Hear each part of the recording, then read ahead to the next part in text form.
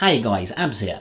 In today's short video, I'm going to be sharing with you a real cool LSI tip. Now what this tip's going to allow us to do is actually find LSI keywords from within our niche, and we're going to be getting the keywords from Google themselves. Now if you're not sure of what LSI is guys, then it stands for latent semantic indexing, and it's all about the hidden meaning. Now I actually put up a video tutorial last year towards October called Google and LSI training. It's helped many users. We've received some real positive feedback guys, and it's totally free, and I really urge you to come along and watch it if you haven't watched it already. It'll really give you an insight and an understanding to search what you might not already have. So anyway guys, I did actually share this tip inside of this video. However, we received a number of notes from users making us aware that, you know, the tip's no longer working. However, the tip is still working, and I'm going to be showing you this tip now. So it's real cool guys, so follow along, and I promise to make this as short as possible.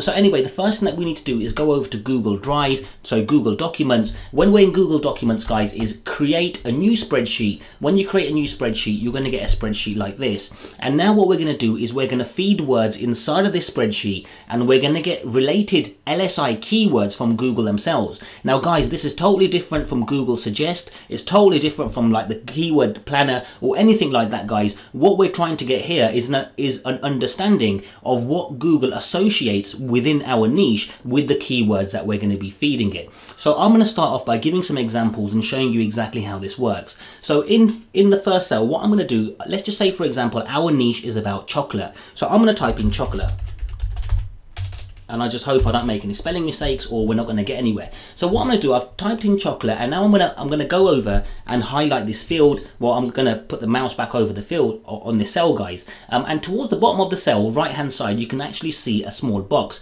So I'm going to hover over this box until the actual the icon turns into a plus sign, and then on my keyboard I'm going to press and hold the control key, and now with my mouse I'm going to left click and drag down. And what Google's going to do now is going to automatically fill them it's going to automatically fill the cells with suggestions based on the keyword that I gave it. So from chocolate it's given cookies, coffee, food, candy, cake, ice cream, tea, sweets, and so much more. I could have kept going. Now you might be thinking, well okay, our niche is about chocolate, so how are cookies, coffee, you know, food, candy, anything at all going to help us? So what we need to understand is when Google groups keywords and terms and LSI keywords, then one term, so for example cookies, can be grouped with chocolate because they're both types of edible food.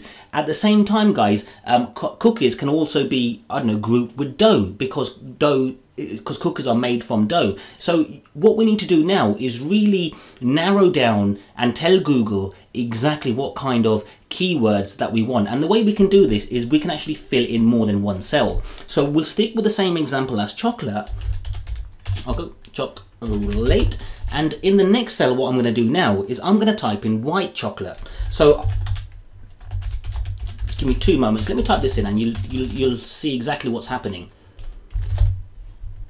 Okay, I hope I haven't spelled them wrong. What I'm going to do now is I'm going to highlight both cells, and I'm going to do exactly the same thing. I'm going to hold the control key, left key on the mouse, and drag down, and now let Google actually fill them up. Now let's see what kind of suggestions we've got. Obviously we've got chocolate, white chocolate, and then we've got dark chocolate, milk chocolate, chocolate truffles, candy, gourmet chocolate, truffles, caramel, chocolate gifts, chocolate bars, hot chocolate, chocolate covered cocoa powder.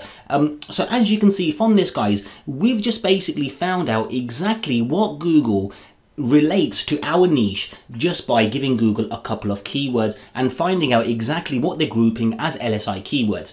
So anyway guys, I'm sure you can find out exactly how useful this can be, but I'm going to continue further on with some more examples just to show you exactly how we can get on, just in case if you're still a little unsure of exactly what this can do. Personally, what I would do here guys, if I had a website, I would actually use these as categories or silo pages. So for example, I could have chocolate as my main site guys. I could have categories in there, white chocolate. I could have another category, dark chocolate. I could have another category, milk chocolate. Another category for example, chocolate gifts. Another category for chocolate truffles. And inside of them categories guys, I would have supporting articles for things like I don't know, organic white chocolate, cheap white chocolate, premium white chocolate. If it was in the white chocolate one, and I have the same for dark chocolate, you know, exotic white, dark chocolate, or whatever, guys. So anyway, this is exactly what you're going to be using LSI keywords for, guys. And then obviously you've got related keywords which you'd be using within the silo categories. Again, I've got a whole video tutorial on silo structures and building your silo sites, guys. And I've just recently built a silo site and I've managed to get it to the first page of Google within 3 months for 12,000 word key phrase. Now, I'm not going to actually be revealing this niche, guys, because I've got so many more case studies to do, but I can promise you silo structures, building your sites tightly, closely built around your LSI keywords and making them very related does work, and it reduces the amount of links that you're going to actually need to rank in the search engines. And this Google spreadsheet trick will really make sure that you're going to be building your sites very relevant, not by how we see its relevance, but by the relevance that Google sees itself. So anyway, let's go ahead and see some more examples. I'm going to type in something like website promotion. Okay, and what I'm going to do now is I'm going to hover over this and I'm going to pull it down. Now again, guys, some of these might be very far apart, and the reason they're going to be far apart is because we might have to tell Google a couple of more keywords. Again, you can do this with two. You can provide Google 2 keywords, 3 keywords, 4 keywords, and tell Google to pull down and give you suggestions, well, LSI keywords. So website design, we've got web design, website promotion, we've got web design, SEO, web hosting, internet marketing, blogging, e-commerce, hosting. So we've got a lot of things about e-commerce and hosting. So what I'll do, I'll actually narrow it down. I'll go website promotion and I'll go search engine optimization. Now let's see if that tells Google that I'm really looking to talk about traffic as opposed to designing my website. So let's have a look. We've got website promotion, we've got search engine optimization, we've got search engine marketing, fantastic. We've got pay-per-click, brilliant. We've got internet marketing, brilliant again. Search engine submission, search engine pay-per-click advertising, website development, search for whatever that is, search engine optimization services, and website design. So it's still, I think it really depends on how much far you're going to be pulling it down. If you're going to force Google to give you lots and lots of LSI keywords, then your keywords might be related to other niches as well, or other sets of LSI groups. So let's give it another example as well. Let's type in something like Apple, okay, and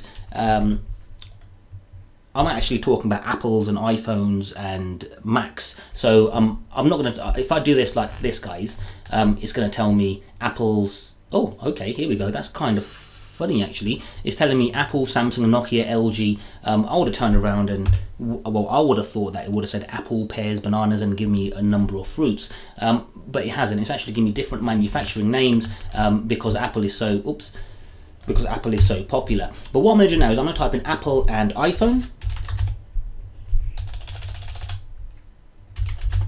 Okay, and I'm going to highlight both of these, hold the control key and drag down, and we've got Apple, iPhone, Apple again. Okay, we've got BlackBerry, iPad. Okay, I want everything related to MacBooks and Apple and iPods. Okay, so I'm going to type in iPod now, so we're going to do it with 3. And now we've got iPod, Apple, iPad, Mac, iTunes, MacBook, iMac, Android. Okay, we're still getting Android in there. Let's get rid of that, and we'll type in Mac. Hopefully we won't get any Androids in there now. And basically what we're doing now is really narrowing down everything so that Google can only be very specific with the kind of results that it's going to be giving us. We can do something like iPhone as well. Maybe Apple isn't the best place to put it towards the top because we've got a manufacturer's name first. Okay, here we go, that's fine. Okay, so we've got Apple, iPhone, iPod, Mac, iPhone.